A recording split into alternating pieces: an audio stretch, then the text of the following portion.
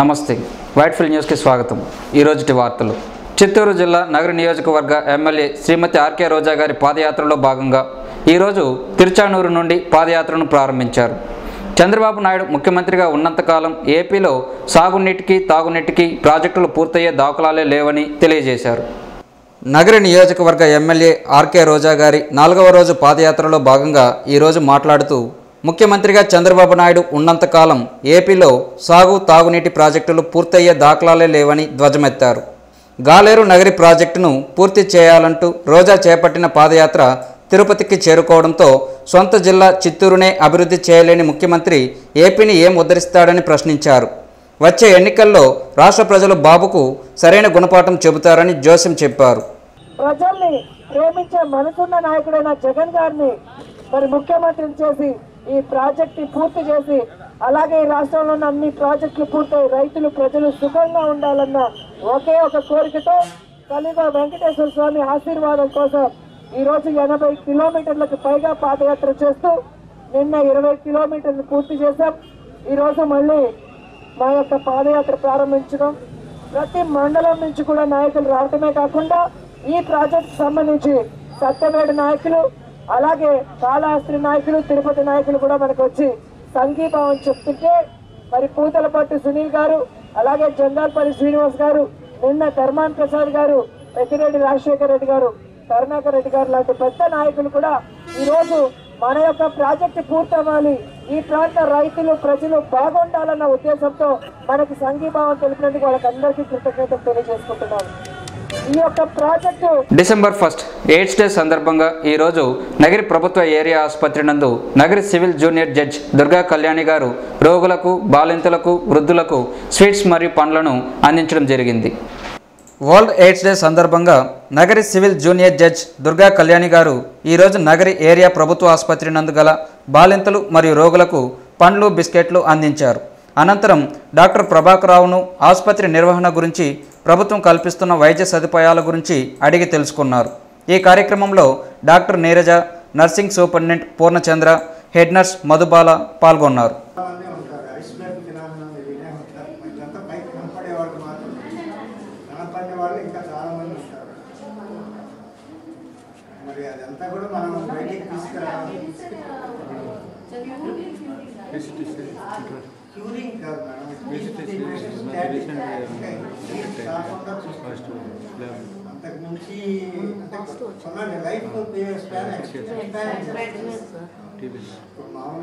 నగరి ప్రభుత్వ ఏరియా ఆసుపత్రి నందు పనిచేసే కార్మికులకు ప్రభుత్వ జీవో నెంబర్ 65 ప్రకారం 6,500 రూపాయలు జీతంగాను గతంలో పట్టిన PF డబ్బులు పెండింగ్ బకాయిలు ఇవ్వాలని, మహిళా కార్మికులకు పని భద్రత కల్పించాలని నగరి ఏరియా ప్రభుత్వ ఆసుపత్రి నందు పారిశుద్ధ్య కార్మికులు నిరసన తెలియజేశారు।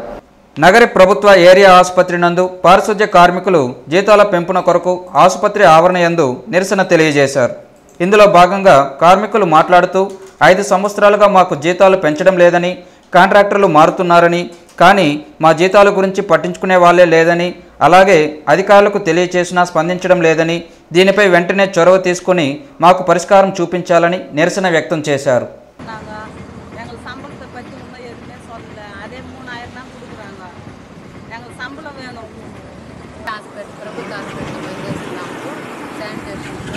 మేము 6 సంవత్సరాలుగా పనిచేస్తున్నాము, మాకు జీతం పెంచలేదు, జీతం పెంచాలనేసి మేము కోరుతున్నాము। 3,000 జీతం మాకు చాలలేదు, జీతం గురించి చాలలేదనేసి పెద్ద అధికారికి అంతా చెప్తున్నాము, కానీ వాళ్ళు ఎప్పుడు పట్టించుకోలేదు, దానివల్ల మేము స్ట్రైక్ చేస్తున్నాము। எங்களுக்கு கான்ட்ராக்டர் யாருன்னு தெரியல, 1ஆம் தேதியிலேருந்து கான்ட்ராக்டர்காரங்க எங்களை வந்து பார்க்கல, எங்களுக்கு சம்பளமும் கம்மியாக இருக்குது, நாங்கள் 3,000 இருக்கிறதால நாங்கள் எல்லோரும் பேசி வருகிறோம், சம்பளம் எவ்வளோ அதனுடைய சம்பளத்தை தெரிஞ்ச ஏற்பாடு தான் நாங்கள் வேலை செய்யலாமல் இருக்கிறோம்। నగరి పట్టణంలోని శాంతి ఆశ్రమంలో గల రుద్రమూర్తి గారి విగ్రహ ఊరేగింపు వేడుకలు ఈరోజు ఘనంగా జరిగాయి। ఈరోజు నగరి పట్టణంలోని శాంతి ఆశ్రమ నిర్వాహకులు రుద్రమూర్తి స్వామివారి విగ్రహాన్ని బేరి వీధి వీరభద్ర స్వామి గుడి నుంచి శాంతి ఆశ్రమం వరకు భక్తజన కోలాటాల నడుమ ఊరేగింపుగా నగరి పురవీధుల యందు తీసుకెళ్లారు। ఈ కార్యక్రమంలో ఆశ్రమ నిర్వాహకులు అయిన గజేంద్ర స్వామి, నీలకంఠం, ఆశ్రమ భక్తులు పెద్ద ఎత్తున పాల్గొన్నారు।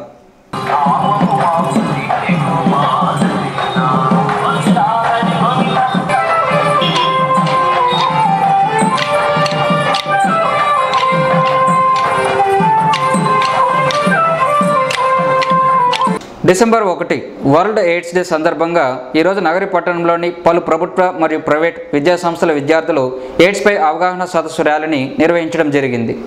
డిసెంబర్ 1 అయిన ఈరోజు వరల్డ్ ఎయిడ్స్ డే సందర్భంగా పలు పాఠశాల విద్యార్థులు ఉపాధ్యాయులు ఎయిడ్స్పై అవగాహన కల్పించడానికి ర్యాలీ నిర్వహించారు. ఈ కార్యక్రమంలో నగరి ప్రభుత్వ జూనియర్ కళాశాల విద్యార్థులు, హింజా విద్యాసంస్థ విద్యార్థులు మరియు పాఠశాల ఉపాధ్యాయులు పాల్గొన్నారు.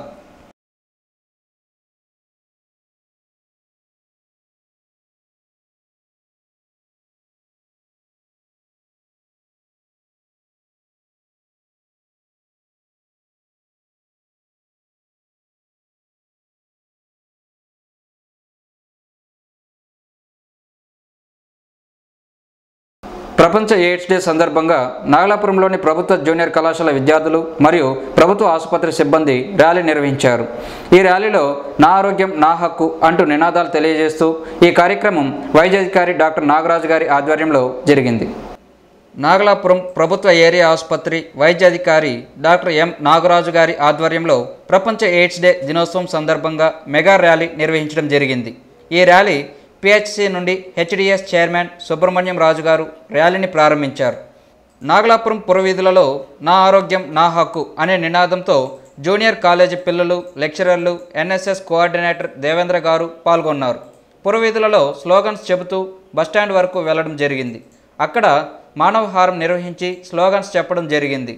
ర్యాలీ అనంతరం గవర్నమెంట్ జూనియర్ కాలేజీలో పిల్లలకు అవగాహన కార్యక్రమం నిర్వహించారు.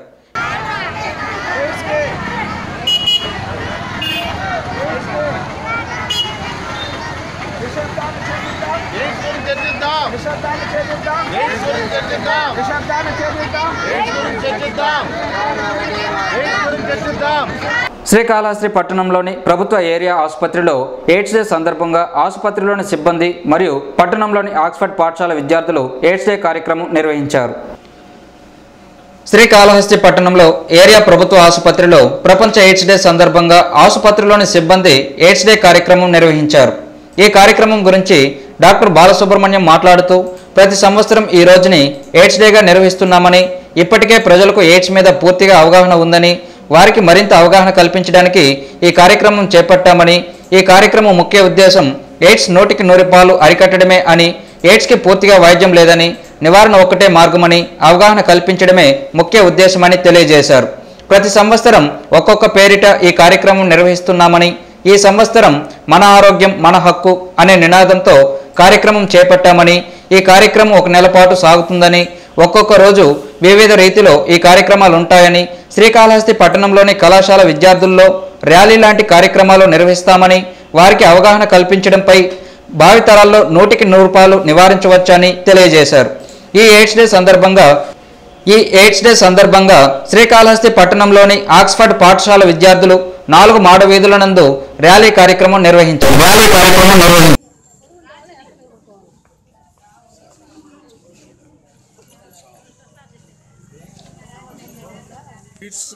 ప్రతి సంవత్సరం కూడా ఎయిడ్స్ డేని ఈరోజు జరుపుకోవడం అనేది ఆనవాయితీగా జరుగుతుంది.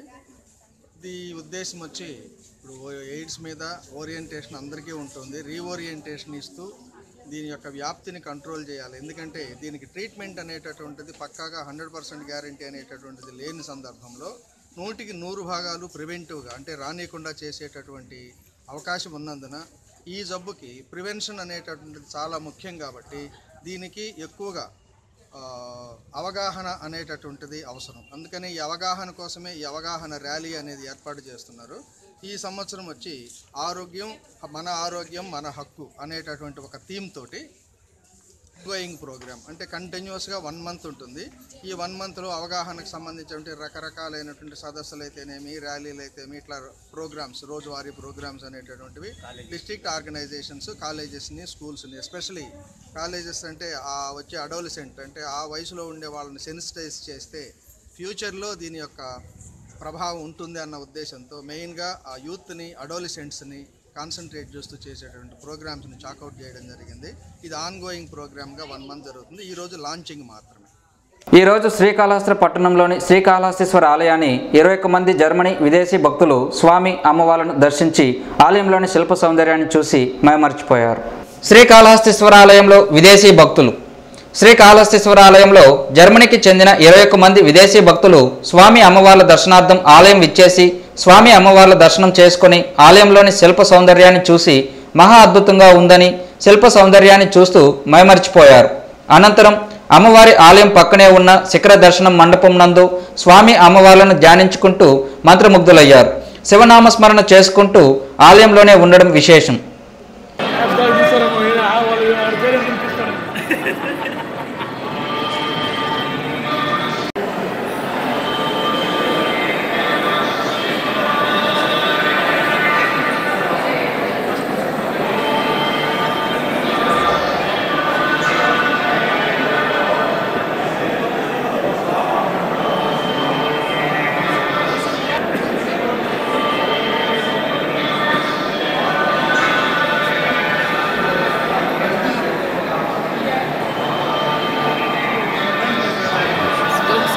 ఓకే.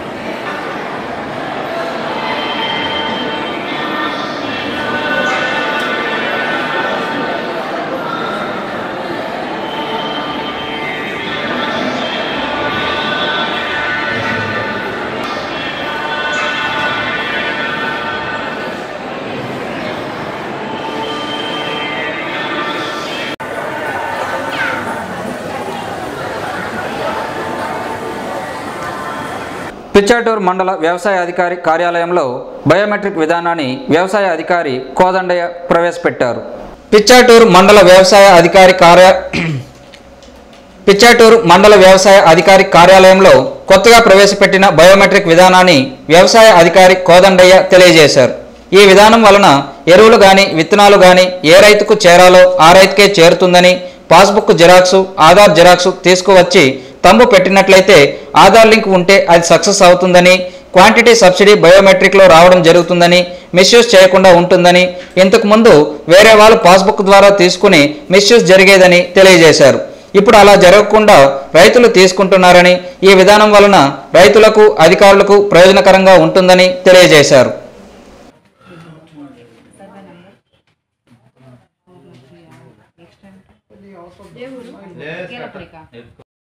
బయోమెట్రిక్ విధానం వల్ల కరెక్ట్గా రైతుకు ఏ రైతుకి చేరాలనో ఆ రైతుకి చేరుతుంది. పాస్బుక్ జిరాక్స్ ఆధార్ జిరాక్స్ తీసుకొచ్చి వాళ్ళు తంబు ఇంప్రెషన్ పెట్టినట్లయితే ఆధార్కు లింక్ కానీ ఉంటే ఈ భూమి ఖచ్చితంగా అది బయోమెట్రిక్లో సక్సెస్ అవుతుంది. అది క్వాంటిటీ సబ్సిడీ ఎన్ని బ్యాగులు అనేది బయోమెట్రిక్లోనే వస్తుంది, మిస్యూజ్ చేయకుండా ఉంటుంది. ఇంతకుముందు అయితే వేరే పాస్బుక్లు కూడా తీసుకొచ్చి సంతకాలు పెట్టి చేసుకునే వాళ్ళు, మిస్యూజ్ అయ్యేది. ఇప్పుడు అలాంటి వాటికి అవకాశం లేకుండా రైతులు వరుస క్రమంలో నిదానంగా పద్ధతి ప్రకారంగా తీసుకుంటున్నారు. ఈ పద్ధతి చాలా ఉపయోగకరం. ఇట్లా అధికారులకు ఇట్లా రైతులకు చాలా ప్రయోజనంగా ఉన్నది. గత 3 రోజులుగా తమిళనాడు రాష్ట్రంలో వర్షం బీభత్సం సృష్టిస్తోంది. మరోవైపు ప్రభుత్వం సహాయ చర్యలు ప్రారంభించడం జరిగింది. తమిళనాడు రాష్ట్రంలో వర్షం బీభత్సం సృష్టిస్తోంది. కన్యాకుమారిలో సముద్రపు అలలు ఎగసిపడుతున్నాయి. సముద్రం సమీపంలోని ఉన్న వారందరినీ సురక్షిత ప్రాంతాలకు తరలిస్తున్నారు. ఈదురుగాలులతో కూడిన భారీ వర్షం పడుతూనే ఉంది. నిరంతరాయంగా వర్షం పడుతుండటంతో ప్రజలు భయాందోళనకు గురవుతున్నారు. మరోవైపు తమిళనాడు ప్రభుత్వం సహాయ చర్యలు ప్రారంభించింది.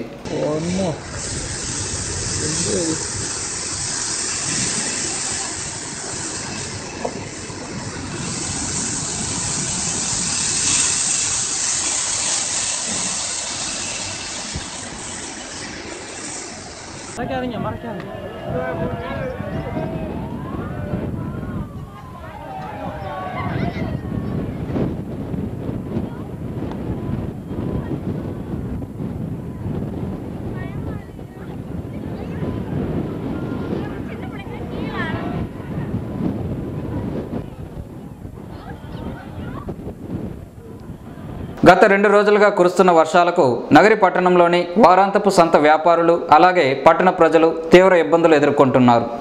గత 2 రోజులుగా కురుస్తున్న వర్షాల కారణంగా నగరి పట్టణంలోని అన్ని కూడలిళ్లలో నీరు నిలవడంతో ప్రజలు అవస్థలకు గురయ్యారు. శుక్రవారం వారపు సంత ఉండడంతో వర్షంలోనే ప్రజలు మరియు వ్యాపారస్తులు వర్షం వల్ల తీవ్ర ఇబ్బందులు ఎదుర్కొంటున్నారు. ఈ రోజు అనేక కార్యక్రమాలు ర్యాలీలు ఈ వర్షంలోనే నిర్వహించడం జరిగింది.